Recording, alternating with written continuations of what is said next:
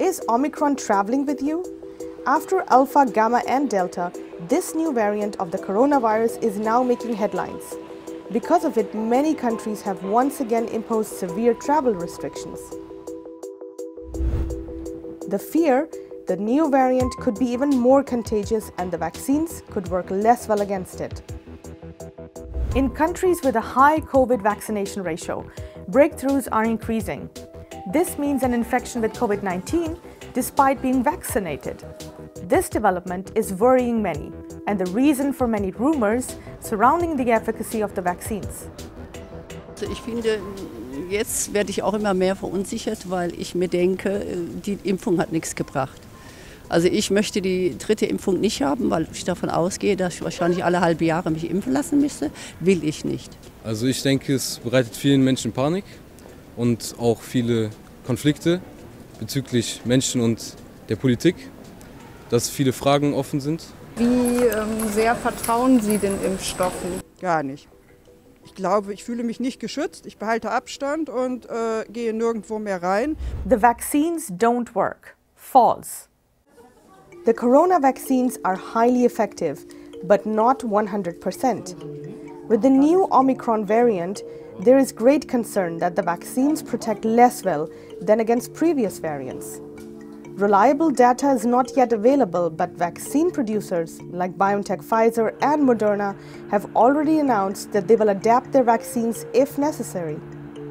The vaccines from BioNTech, Pfizer, Moderna, and AstraZeneca, for example, are said to be around 75% effective against a symptomatic infection with the Delta variant, and the situation is similar with the Indian Covaxin. That means the probability of getting sick is 75% lower. However, there is still a residual risk with these and other vaccines. And this is also reflected statistically. With over 3 billion fully vaccinated worldwide, there is still a considerable number of people who get COVID. If you look at the numbers and the proportions between vaccinated people with breakthrough infections and unvaccinated people who get infected, then the relative risk is like tenfold higher for unvaccinated people to get infected.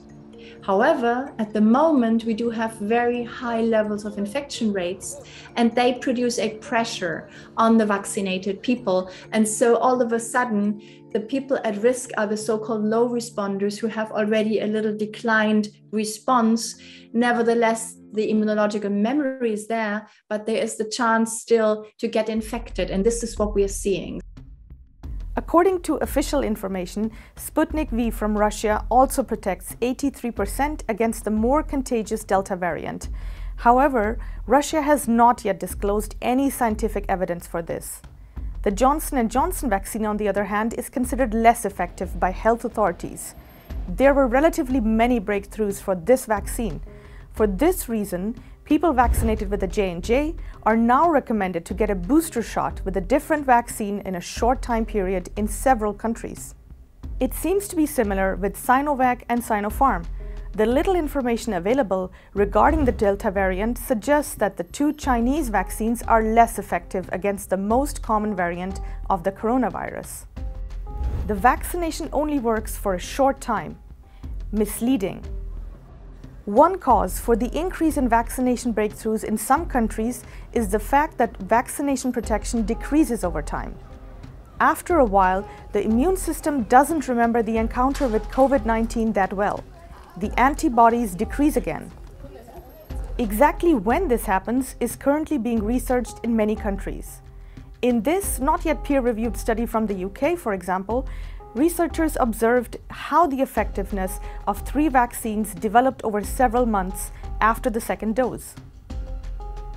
The result: the effectiveness against a symptomatic illness with Delta after the BioNTech Pfizer vaccine has significantly decreased after roughly 5 months.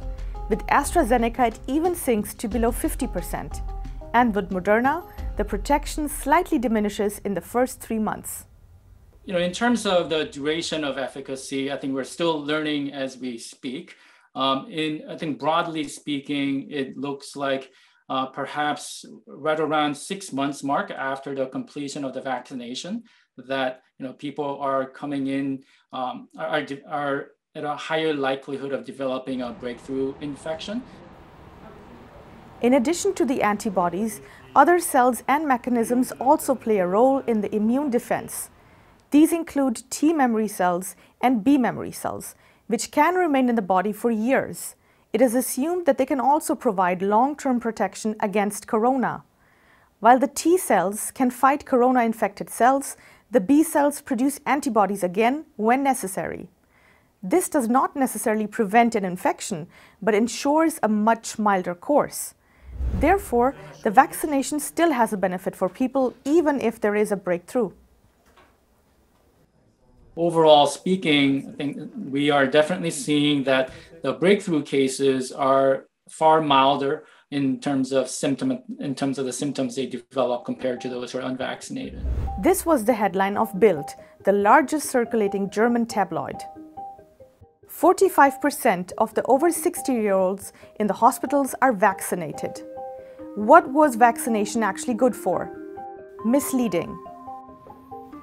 It is true that in Germany, for the age group of 60 and above, there were as many COVID patients in hospitals who were vaccinated as those who had not been vaccinated. But that doesn't mean that both groups are equally likely to end up there. For example, let's say out of 100 people, 90 are vaccinated and 10 are not. Then 2 vaccinated and 2 unvaccinated end up in hospital. So there are actually 50% vaccinated and 50% unvaccinated.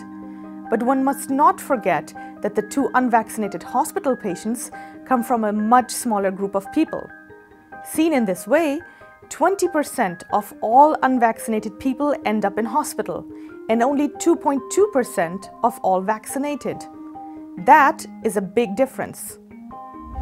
For the age group under 60, the vaccination breakthroughs and breakthroughs with a difficult course are even fewer, because the younger you are, the lower the risk of a serious COVID disease and a breakthrough in vaccination. Der alte Mensch altert ja nicht nur an Jahren, sondern es altert auch sein Immunsystem. Damit baut er weniger Antikörper auf. Und leider wurden durch Studien auch festgestellt, dass beim alten Menschen die Antikörper auch schneller abgebaut werden und der Schutz damit nicht so lange erhalten bleibt. Pre-existing conditions can also be a reason for the corona vaccination to not work as well, such as diabetes, cancer, or cardiovascular diseases. That is why health authorities in many countries recommend booster vaccinations, especially for these risk groups and for the elderly.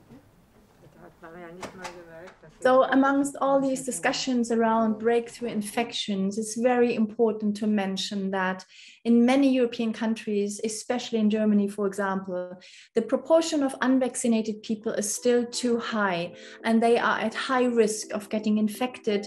And this is actually what we are seeing with these constantly high infection rates that we observe in Germany. And if we are sort of not able to reduce the proportion of unvaccinated people, this will be a situation that's hard to be controlled in the winter. I would like to really emphasize that it makes sense to consider to get vaccinated. To sum it up, vaccine breakthroughs do not mean vaccination failure. We know the vaccines do not offer a complete protection, also because they were developed against the initial virus and not its variants.